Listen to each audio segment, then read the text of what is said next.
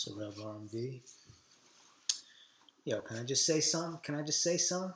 32 years old, can I just say something? Can I just keep it real on the track? Is that cool? Can I just keep it real on the track? Is that alright?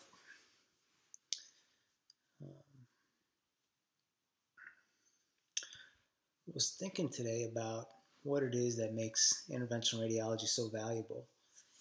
And I was doing a nephrostomy. It was after the nephrostomy I realized kind of what the value we have as interventional radiologists is, to some degree. And that is, like in a nephrostomy, with understanding the imaging, right? Understanding a ultrasound image and being able to produce it real time with a curved transducer.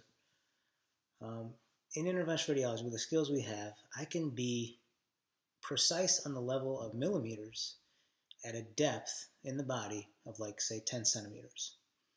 At 10 centimeters of depth, I can be accurate down to the level of a couple millimeters, and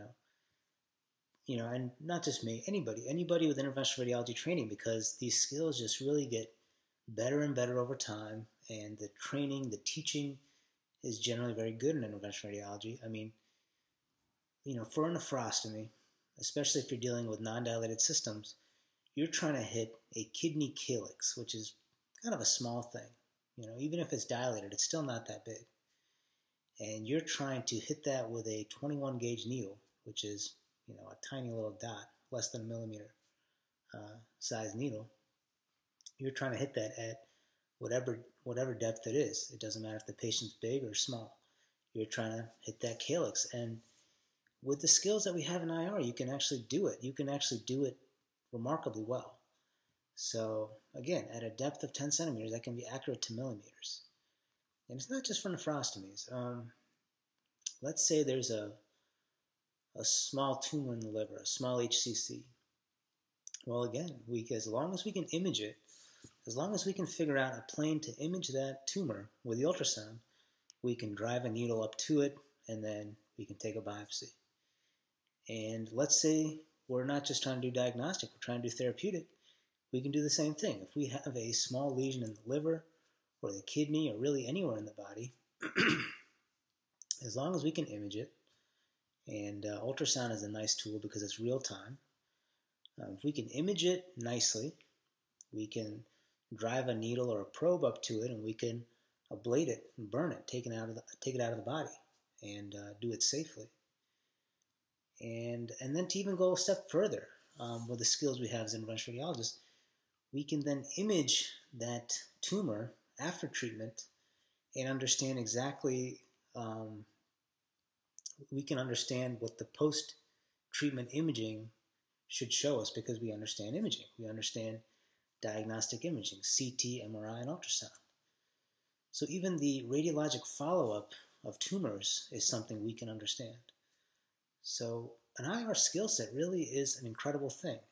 It gives you a very powerful set of skills, a set of skills that allows you to be, deadly accurate at 10 centimeters depth to the level of millimeters, allows you to treat tumors that are small, effectively and accurately, understanding ablation modalities.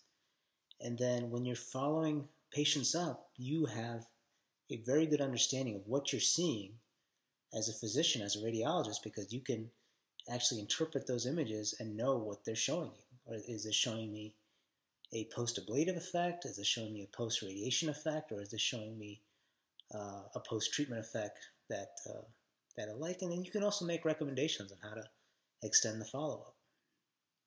So a really, really powerful set of tools.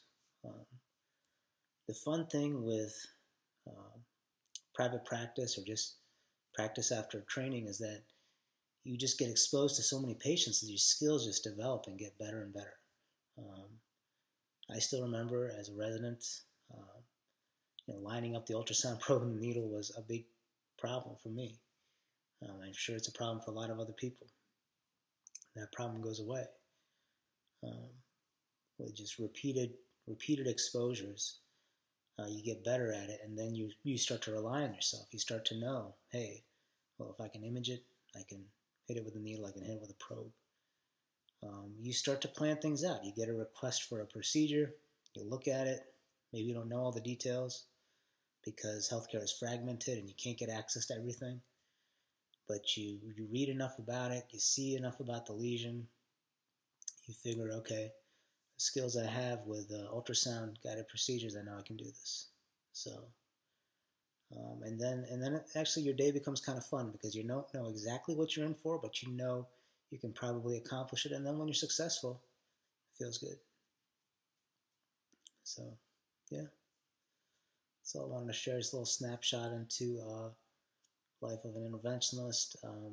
Having fun, practicing these highly specialized skills, getting better at them, and feeling very accurate. Feeling very accurate. That's what I'm gonna do.